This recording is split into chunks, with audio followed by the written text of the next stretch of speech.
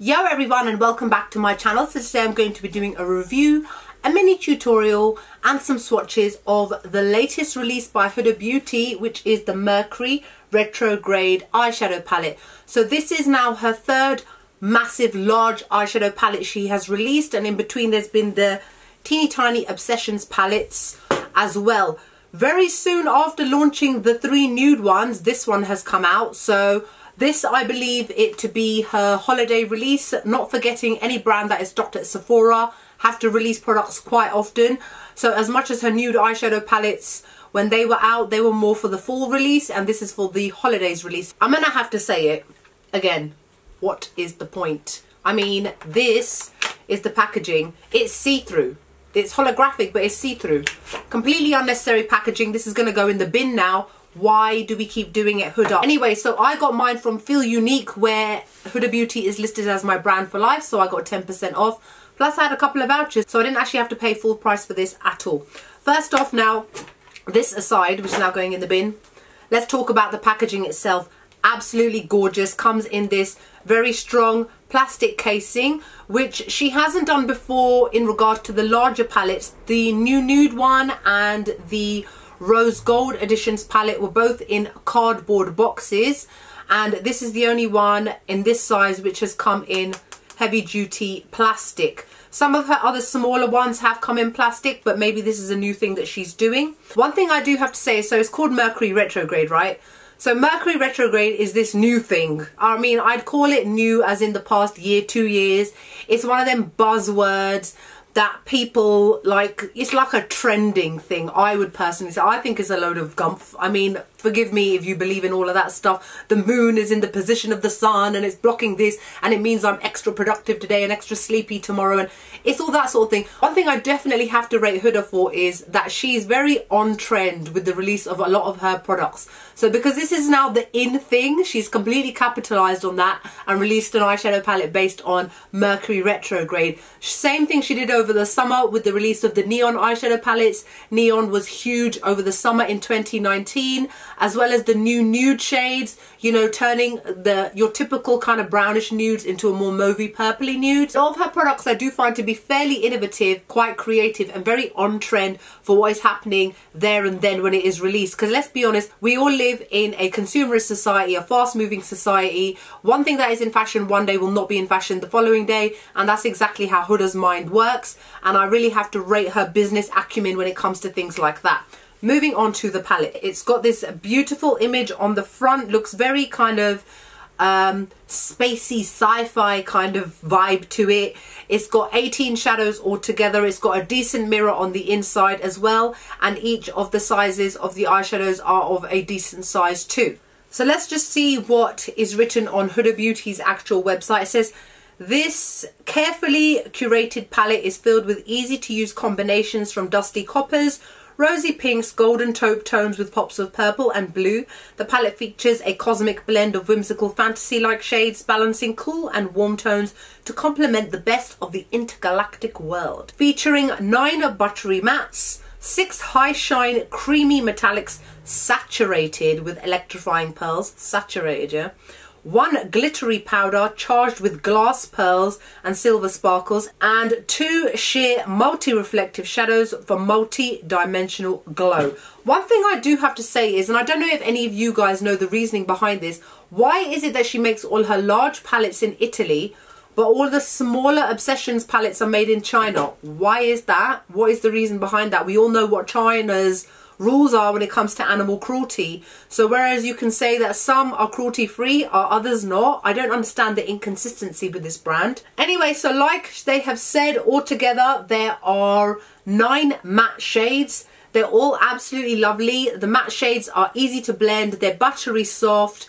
They're heavily pigmented. They're absolutely excellent. I personally am a very big fan of Huda Beauty's eyeshadow palettes in general. However, before we get into the palette, now let's do what we did last time and check out if there are any comparisons with some of her other palettes. Now, I had a look at the Rose Gold palette. I would say that there are no ditto copies whatsoever, so you're safe if you have that one and you are interested in getting this one. Now, I've got the new nude palette here, and I do have to say that this shade here called Hot Mess is very similar to that shade in the corner called Spanked. This very pale peachy beige shade called Momentum is fairly similar to Bare, but not quite. And then I would say that there is no other, I mean, Karma and Teddy could be similar, but they're not. Teddy is a lot darker. That's 1 or 2 shades which are similar. 1 or 2 we can deal with. 1 or 2 is fine. Now I pulled out the Obsessions palette in the shade Emerald Obsessions. If you look at that shade in the corner, that kind of pale minty green shade, very, very similar to that pale minty green shade there. But I would probably say that Haze in this palette has a little bit more blue running through it.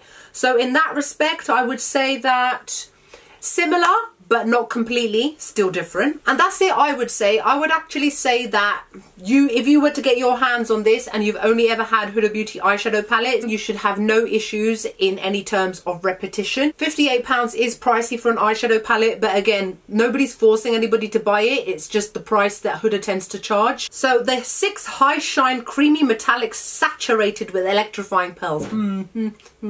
Yeah, well, I am going to have to be completely honest, as I always am.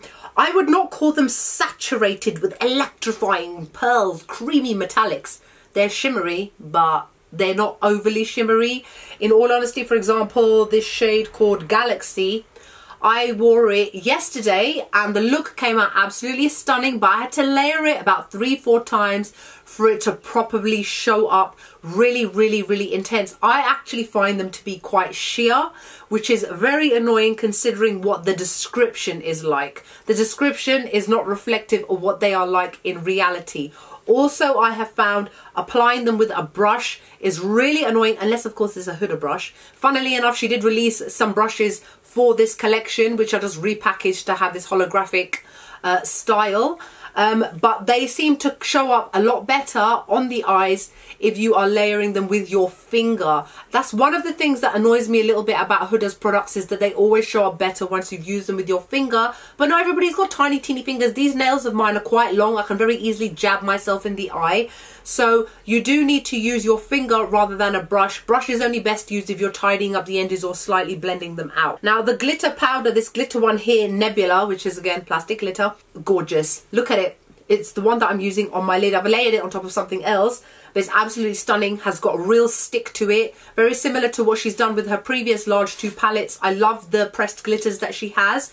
There is a little bit of fallout. Again, I used my finger. There was no point using a brush. A brush just could not pick it up. But my finger, I literally had to go in once and pressed it on and it stuck with no issues. It's so intense and shimmery, absolutely stunning colour as well. Then you've got the 2 sheer multi-reflective shadows for multi-dimensional glow. That's their way of saying duochrome. I shortened it down for you, duochrome. And that would be these 2 shades over here, which is called Gold Glitch and Supermoon. Supermoon is what I'm using on my tear duct and on my brow bone. And then this gold shade has got little particles of kind of pink in it. And this one also is like a white with hints of green and blue. Absolutely stunning and gorgeous. They actually don't work too badly with a brush. But again, for full, proper intensity, the way that it's supposed to come out, it's best used with your finger. Now, in terms of the actual colour breakdown itself, I think it's absolutely gorgeous. It's a real step away from what we're used to normally seeing from Huda. This is probably the first time where I've seen her actually step out a little bit and try something a little bit different. So I do rate her for that. The shades do look very, very pale. A lot of them are quite pale, and I would be slightly conscious if you've got very deep skin in how they will show up on your skin tone. Despite the fact that the mattes are very buttery and very pigmented, it makes no difference if your skin is too deep to pick it up. I would always suggest using a white base on your eyes, but if you were to just use it over normal clear eyeshadow primer, a lot of these shades will come out ashy on you, or they'll come out completely invisible. I do have to apologise, I've got a cough and I've got a cold, so every now and then if I look a bit weird, it's because I just had a coughing fit. My apologies. Now, one thing again I have to say about this palette is that there's no real deep shades. I mean, there is this one. That's just one lowly little one. So I'm wearing on my lower lash line. It's a nice enough colour. It's kind of one that you can use to smoke out stuff. But the thing with this palette, in terms of the way that the colours are, they're very pale. A lot of them are very pale. If anything, if you were to look at this, you could almost say that it's like a spring palette. It's just that she happens to have released it over the holidays to try and be a little bit different. And I believe we're in Mercury retrograde at the moment. Something like that. So that's why she released it at this time, I'm assuming. But the colours are nice. There's a very nice mix of warm tone and cool tone shades. A lot of people will love this palette.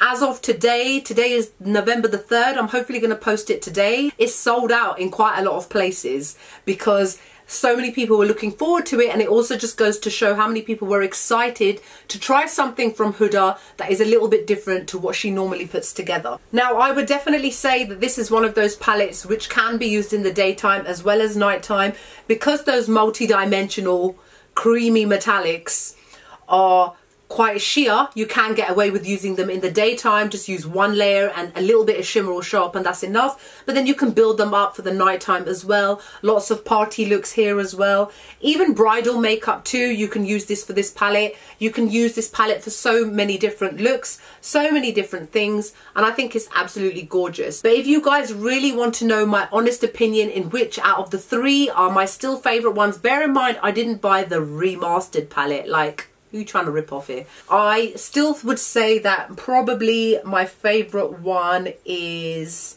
the new nude one. I'll be honest with you, because I use it a lot. It is not often I'm going to step out with a teal green on my eyes, you know. It's not often that I'm going to step out with a bright purple on my eyes, but the new nude one is definitely one that is very kind of day appropriate. You can use it a lot more. It's a lot more wearable for so many more people than, for example, this one is. However, if you're like me and you love your bright colours and you like your random pops of jewel tone shades, by all means you'll love this too. It's absolutely excellent, don't get me wrong. Now, overall, I would probably give this a 9 out of 10. The reason I don't give it a 10 is because of those multi-dimensional shades, of which there are 6, which is quite a lot.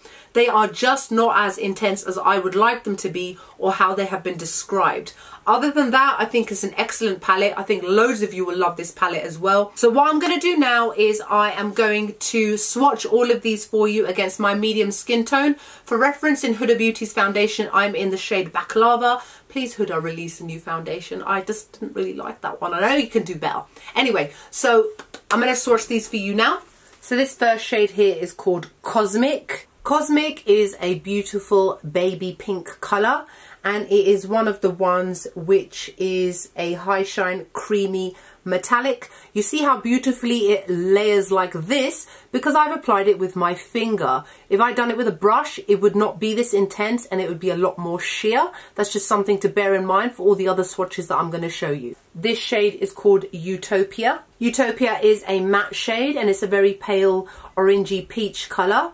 Beautifully pigmented and easy to blend. This shade is called Ultraviolet. Ultraviolet is obviously a pale violet colour. This is one of the metallic shades. It's what I'm actually wearing underneath the glitter on my eyes. This is probably one of the poorer performing ones of these. I had to layer this about 4 or 5 times for it to properly show up like this, and then I covered it in glitter. This shade is called Nebula. So Nebula is the only glitter shade in here, and I must admit it's probably one of my favourites. It is the most stunning colour. It's so unique. It's like a kind of purpley pale blue. It's like a mixture of both, and I know it's got silver sparkles in it.